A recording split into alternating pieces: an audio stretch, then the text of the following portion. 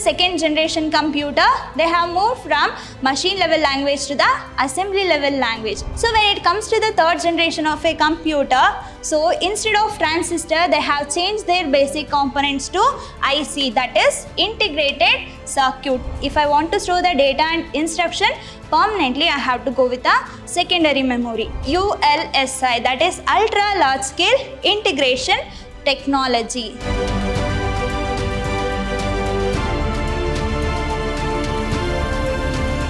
Hello everyone, welcome to the session 3 on overview of a computer.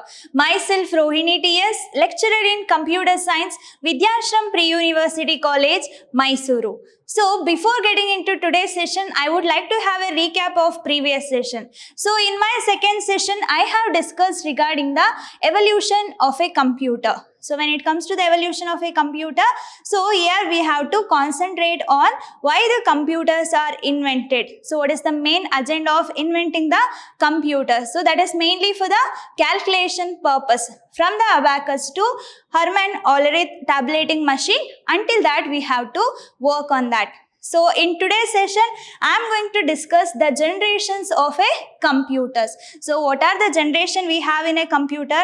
How the computer evolved by generation to generation? We're going to have a look in today's session. So when it comes to the generation of a computer, so the generation of computer is broadly classified into 5 generations. So if you look into here, so depending on the development of the technology, so what we are concentrating on this point, so based on the technology, how they are evolved or how it is developed, based on that thing we have classified the computers as a 5 generations. So that is generations of a computer. So when you are working with generation of a computer, so here you have to keep it in mind, that is its year or duration of each generation and which is the main component that they are going to use in that particular generation, along with what are the input and output devices they are using, and one or more example for the each generation is important. So these are the points you have to concentrate while you are learning with generation of a computer. So then what and all you have to concentrate? Its year, that is duration of each generation, along with which is the material or which is the basic material they have used in the each generation. Along with that, you have to remember which is the input and output devices they have used in the particular type of generation, along with its characteristics, and then 1 or 2 example for each type of generation is important. So let me have a look regarding this first generation of a computer, that is first generation of a computer. So what is the duration of this first generation of a computer?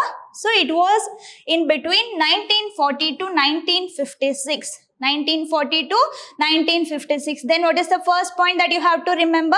That is its duration. So it was between 1940 and 1956. Then which is the material they have used in first generation of a computer? That is the first generation of a computers were making use of this vacuum tube as a basic component. Which is the main basic component of a first generation computer? That is vacuum tubes. They have used vacuum tube as the basic component in the first generation of a computer. Then what are all its characteristics? So we'll see now.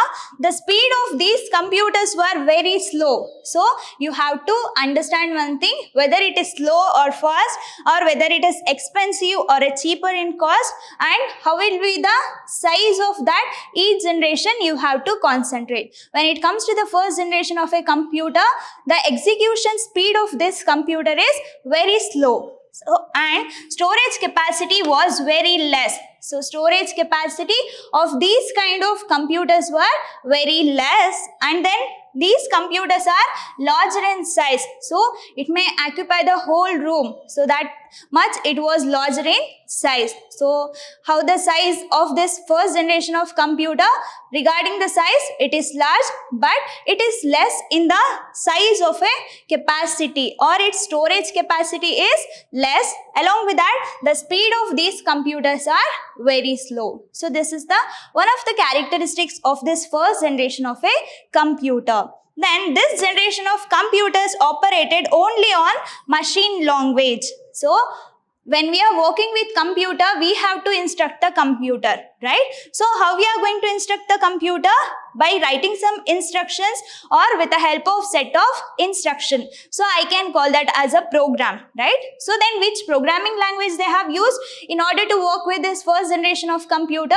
That is machine language, which is low level language, which consists of only binary digits, that is 0 and 1. So they have used or they have implemented first generation of a computer with the help of this machine level language. Then input was based on the punched card. So as I discussed earlier, what is the input device they have used for the first generation? That is punched cards and then paper tapes used as a input. So punched cards and paper tapes were used as a input. When it comes to the output was obtained as printout. So how we are going to get the output in the first generation of a computer? Once we are done with our calculation, by giving the input with the help of these punched cards and paper tapes, we are going to get the output in the form of printout. Then here I have some of the example for first generation of computer, that is ENIAC, EDVAC and UNIVAC. So these three are the examples which resides under the first generation of a computer. So when it comes to the first generation of computer, duration is 1940 to 1956 and size was very high, that is the size large in size, and its storage capacity is less, and the speed of execution is very slow, and they have used vacuum tube as a main basic component. And here you have to understand one thing, they have used machine level language for the programming, and they are going to use punch cards and paper card as a input, and we are going to get the output in the form of printout. And some of the example for first generation computers are ENIAC, EDVAC and UNIVAC. So here you can see that it is a vacuum tube which is larger in size, and it generates more heat and consumes more electricity power. So which is the example of first generation computer? That is ENIAC. So here you just need to understand its abbreviation. So these abbreviations are important for 1 mark question. So when it comes to there, it is important for 1 mark question. Then what it stands for? That is electrical numerical integrator and computer. Electrical numerical integrator and computer. So in there they are going to use 10 decimal digit, that is 0 to 9. So not binary value. So that is the example of this one. And when it comes to the EDVAC, it stands for electronic discrete variable automatic computer. So when it comes to the first generation of computer, there we have 3 examples, ENIAC, EDVAC and UNIVAC. So when it comes to the ENIAC, then it stands for electrical numerical integrator and computer. When it comes to the EDVAC, electronic discrete variable automatic computer. Then what about this UNIVAC? That is universal automatic computer. So this UNI stands for universal automatic computer. So this is regarding first generation of a computer, and here you can see the image of first generation computer along with this UNIVAC, EDVAC and ENIAC.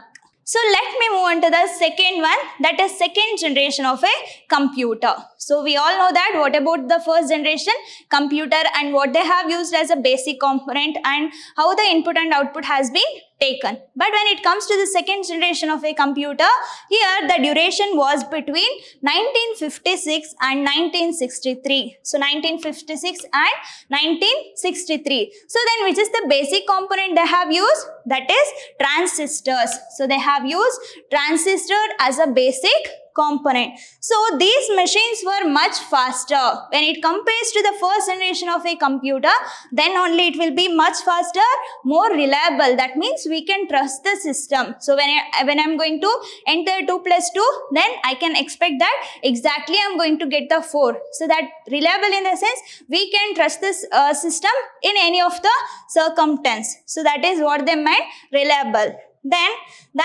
any other earlier machine. So when it compares to the first generation of a computer, it was much faster and it was reliable than the first generation computer. Then it generates less heat. So as I discussed earlier, the first generation computer that means vacuum tubes generate more heat and that consumes more electricity power. But by making use of this transistor, they have generate less heat and it consumes the less electricity power when it comes to the first generation of a computer. So that is one more point which you can remember regarding the second generation of a computer. So here we can see some more characteristics of this second generation computer.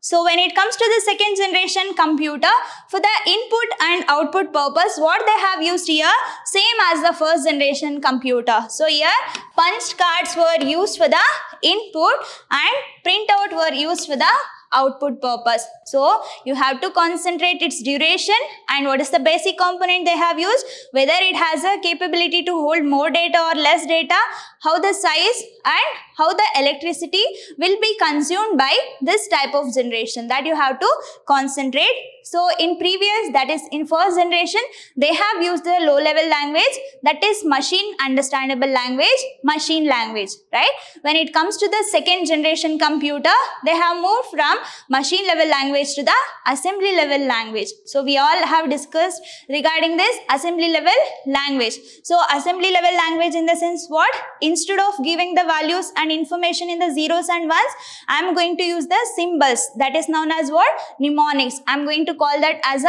mnemonics, that is symbols. So instead of giving the data and instruction in the form of zeros and ones, I am going to give the data in the words. So that will be represented by some symbols, so which can be easily understandable than the binary values.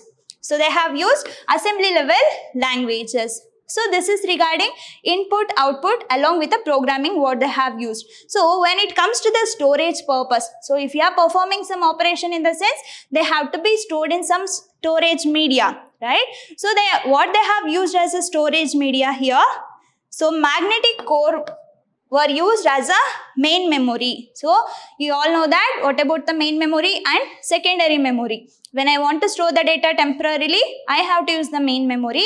When it comes to the secondary device, that means if I want to store the data and instruction permanently, I have to go with the secondary memory. Then they have used magnetic core for the main memory and magnetic tapes and disk were used for the secondary memory. So here they are differentiating the memory, either primary or a secondary memory. So based on that, they have used these materials.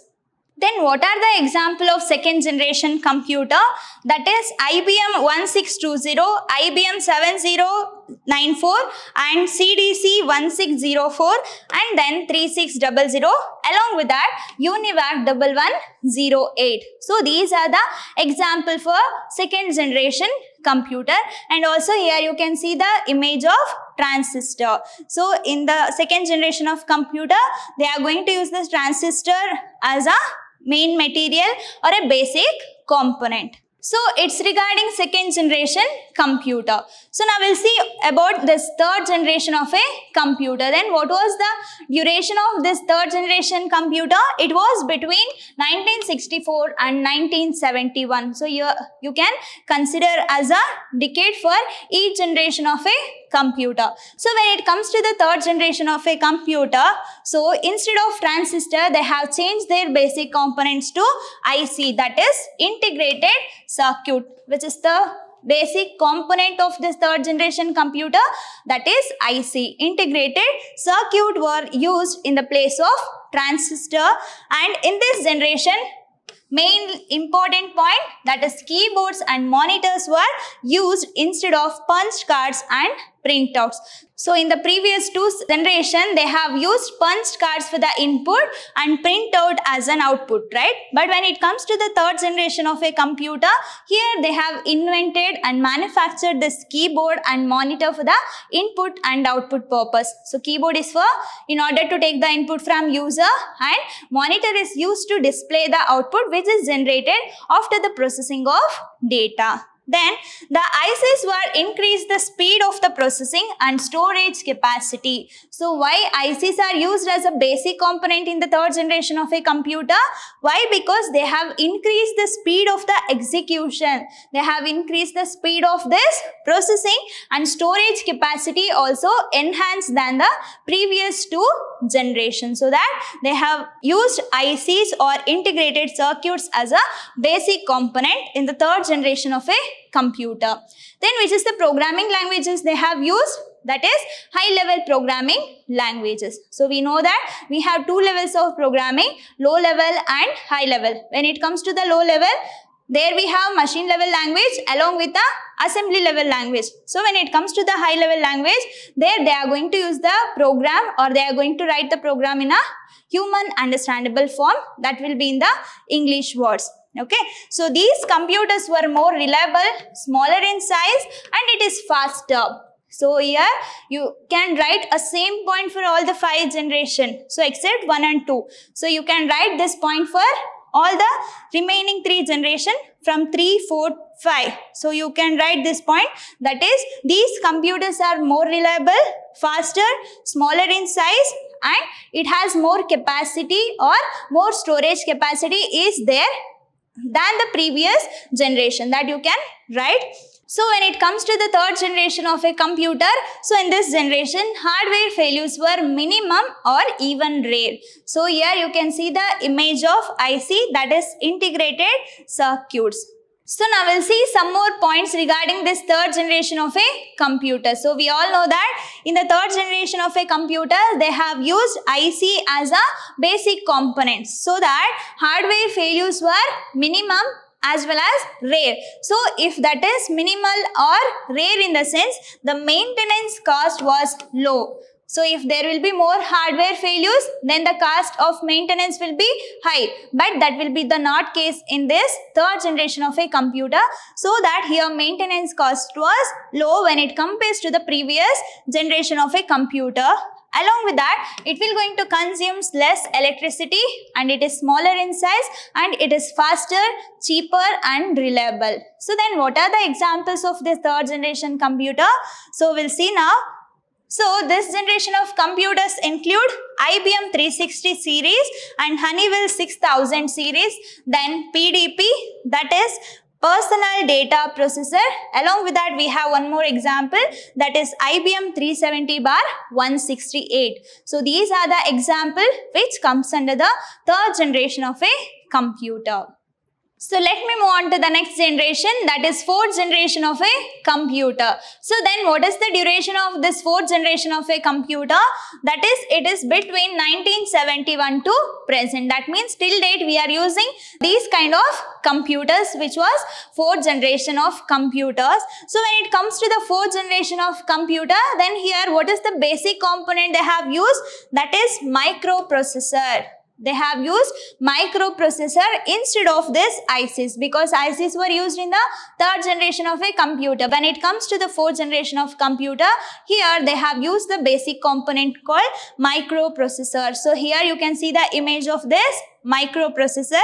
Along with that, in this fourth generation of a computer, they have use of very large scale integrated circuit. The fourth generation of a computer is marked by the use of very large scale integrated circuits. So with the help of these circuits, this computer becomes more reliable, faster, cheaper in cost. Along with that, the computation or a processing speed was extremely good when it compares to the previous generation of a computer. So by making use of this very large scale integrated circuit, it made the computer smaller in size and it became more powerful. Very, very important. It is more powerful than the previous two generation.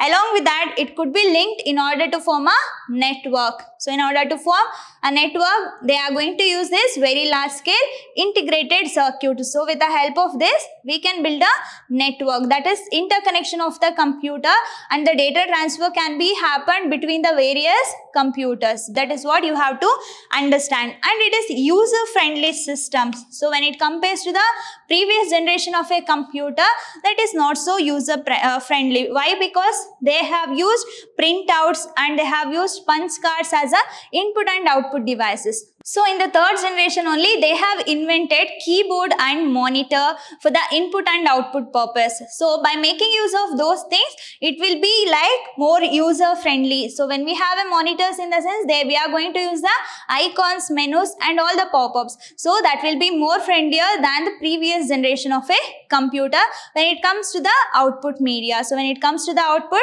display or output media, so at that time it is more user friendly than the previous 3 generation of a computer. Then what are the examples for this kind of generation of computer? That is, so you can consider mini computers, mainframe computers and personal computer. So that is desktop computers or a PCs, laptops. These are the example for 4th generation of a computer. And here you also see the image of microprocessor. So when it comes to the 4th generation of a computer, the year is between 1971 to present. It is more reliable and software industry has been evolved in this generation. Along with that, they have invented this desktop computers and all, and it is smaller in size, more powerful, and it is cheaper in the cost, and they have used mainly very large scale integrated circuit. So it made the computer smaller in size and more powerful. So what is the duration of this 5th generation of a computer? It is from present to beyond. So we are thinking beyond our present. That is regarding this 5th generation of a computer. So then which is the basic component that we are using in 5th generation of a computer? So instead of writing a program or instead of instructing the computer, I am making the computer as a intelligent system. That is, with the help of this artificial intelligence, we are making the computers as more smarter than the human beings. That is, we are giving the cognition to the computer system. So that is, by making use of this artificial intelligence concept, we are making the computer to think by its own, and it has to take the decision what has to be happen further. So that is the main thing. So as I discussed in the 4th generation of a computer, they have used very large scale integrated circuits. So along with that, in the 5th generation of a computer, they have used, by making use of this VLSI along with ULSI, that is ultra large scale integration technology. So ultra large scale integration technology. So here all the abbreviations are important for 1 mark question. So what is ENIAC, EDVAC, UNIVAC, and what is IC, what is this VLSI, what is LSI, what is ULSI. So these are all important for 1 mark question. So when it comes to the 5th generation of a computer, so these computers are more intelligent. So you have to understand, it is more intelligent and faster when it compares to the remaining generation of a computer. So what I am doing, I am making the computer to be intelligent. It has to think by its own. It has to take the decision. So we are giving the human intelligence to the computer. So that is nothing but artificial intelligence. I am making the computer system more smarter and more knowledgeable.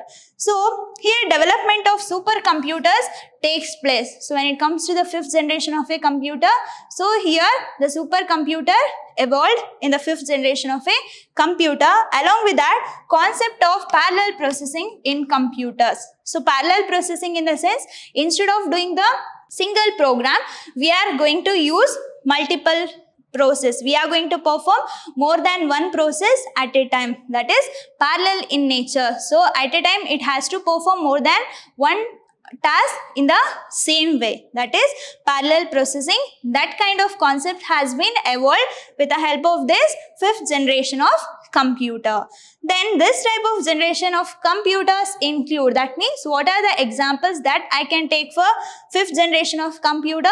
That is desktop, laptop, notebooks and mainly robots. So I can take this robot as a example for 5th generation of a computer. So what is the year that is invented between the present and beyond? So by further we are going to make the computer system more smarter than the human beings, and it has to think by its own, it has to take the decision. That is regarding artificial intelligence. In this generation we are going to use the VLSI along with the ULSI, that is ultra large scale integration technology. So it is more intelligent, reliable, faster, cheaper, and it requires the knowledge in order to work with it. So, and when it comes to the evolution of supercomputer has been takes place in this generation, and it has used the concept of parallel computing. And then the examples are desktop, palm top, laptop. Along with that, I have robots in the 5th generation of a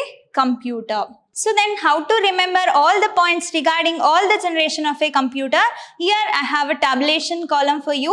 So in this you can see the generation, along with that what is the basic material they have used in each generation and some of its feature. So in the first generation they have used vacuum tubes, and they are very slow, larger in size, and capacity, that is storage capacity, was less. When it comes to the second generation, which was the basic concept they have used, that is transistor based. It was based on the transistor, and it was more faster than the first generation of computer, and it is more reliable than the earlier machine. So it generates less heat and it consumes less electricity power when it compares to the first generation of a computer.